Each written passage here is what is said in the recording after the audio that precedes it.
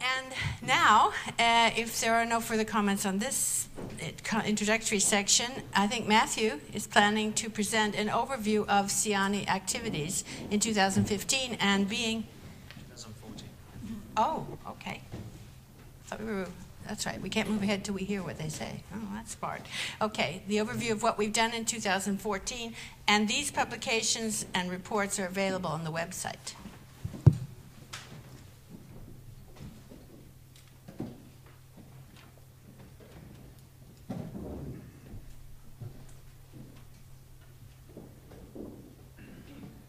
Great. Good morning, everybody. Welcome. My name is Matthew Fielding, and I'm the Communications Manager for SIANI. What we're going to do now is try to condense everything that happened in 2014 into a 10-minute presentation. So excuse me if I skip over a few of the more finer details, but everything I say here can be backed up with factual evidence if you need that. So first of all, I wanted to start with the outputs from last year's annual meeting. We created these two very attractive visualizations of what were the main findings from our roundtable dialogues. This first one we did was, we asked the question that was discussed amongst the tables: how can we develop and sustain our network collaboration? And some of the answers were, as the top there, try to branch out outside of academia, using social media. And we did a little review of this earlier on in the week, and we found out that we could actually justifiably tick off 6 of those that we've achieved throughout the year. And I'm very happy with that. We also asked the question, what future work topics should be raised in the SIANI network? And of course, SIANI doesn't just focus on food security and nutrition directly. We also take in a number of other issues that are surrounding that. And through our painstaking research, we realized that we'd actually organized events or had themes or expert groups on 7 of those as well. So you can see that the work we do in this room today does directly go into our work plans that we carry out throughout the year. And so the ideas that do come up here, we can't have 100% success, but we will really try our best to integrate it. And a lot of that comes from the suggestions and the participation of the members and partner organizations themselves. So some of these major activities from last year, in no particular order. First of all was at Almedalen, we had the food waste and losses event, which was very successful on CEDA's stage there. We also then took some of the outcomes and the major findings from that and organized an event at the CFS in Rome at the FAO, where we organized our collaboration-led waste reduction from producer to consumer, which was a side event there. On a slightly different topic, we looked at sustainable frontier landscapes. This was at the Global Landscapes Forum in Lima, kind of a massive side event to the Climate Corp that they had.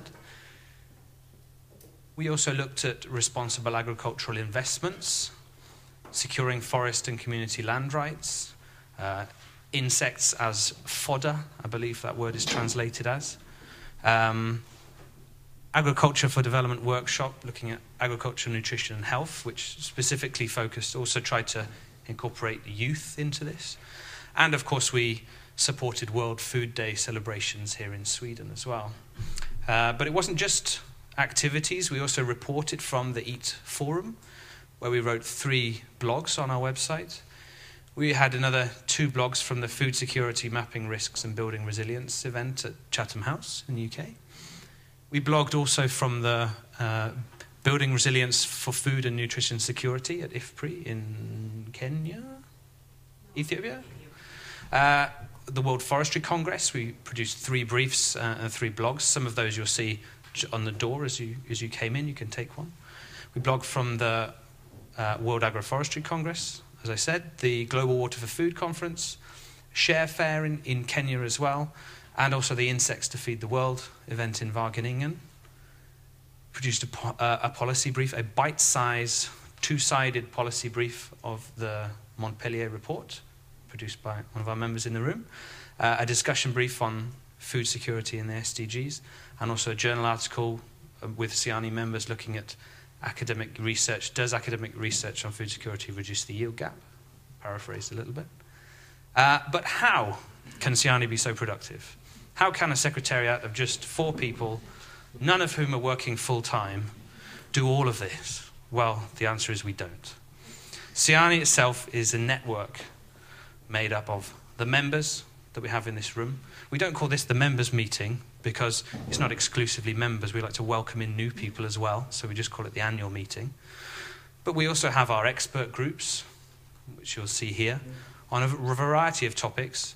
These are selected in a competitive process, and we have another and decided upon by the steering committee, who's represented in the room here. And these run for 1 year initially, looking at a range of topics, and you'll hear about some of them later on today, looking at food security, energy access, urban animals, restoration in rural landscapes. But it's not only expert groups, we also have 2 themes. This was a new branching out of SIANI last year.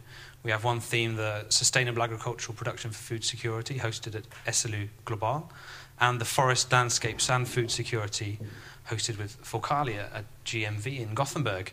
And again, these are our partners who are working in collaboration with the Secretariat to extract information from these silos or from these avenues, and we're trying to drag them into the SIANI network to distribute them and bring them up in global fora and also in publications and create new ways of digesting these types of information. So what does that lead to? Well, it leads to a website that is growing massively year on year. This year we have averaged over 500 new unique visitors every month to the website. Per month, 500 new ones in 2014. Of the people that fill in their ages in their browser, which I imagine is kind of self-selecting, because I imagine maybe people between 25 and 34 do fill in that information and people older don't, was the most popular age range. 45% female users of the people that filled in that information. And then on the website, on our own SIANI website, where you can become a member, although we're very, very open and very, very democratic, so becoming a member enables you to receive the newsletter and things like that. But of the signed-up members, we passed the 1,000 mark last year, 1,092 signed-up members. And for those of you that tweet or on Twitter, we passed both the 1,000 mark and the 1,500 mark last year as well, which is really good. And what were these people looking at? Well, I can tell you the most popular content, top of the pile, for the 3rd year running, was our Africa land grabs brief. Please, can somebody update this? It needs updating drastically. But it's still the most popular thing we have on our website. That's an open invitation for somebody to come up and write a new one. From 2014, the Forest Tenure Seminar was the 2nd most popular thing there. A award-winning blog we had on a weekend rice farmer from in Thailand, who is now a full-time rice farmer due to the success of her rice farming. World Food Day, and then the Responsible Agriculture Investments. They were the top 5 pieces of content on our website. And also what was quite interesting as I was browsing all these statistics is looking at the countries that people come from. Now these you don't need to fill in. This is kind of spyware that's in all of your browsers, so you kind of reveal this information even without having to click a button. But what's interesting is that low-income countries, we've actually had now 3 low-income countries have come up the rankings in 2014. India, Thailand, and Kenya, 4, 5, and 6. That's where we get a lot of our, the fourth most popular country, no, the fourth most visited country from that. Hits coming from countries. India was the 4th most popular. No, it's not most popular, is it? Surely someone can help me. 4th most. Anyway, this is the whole site. And so India, Thailand, and Kenya are right up there. Right up there. Sweden, US, UK, and India. I mean, that's fantastic. I mean, it's part of our core goals, and what we're trying to achieve is this, not only informing the Swedish network, but also our partners in these other countries. So to see these shoot up the website hits rankings is fantastic. However, we couldn't be perfect.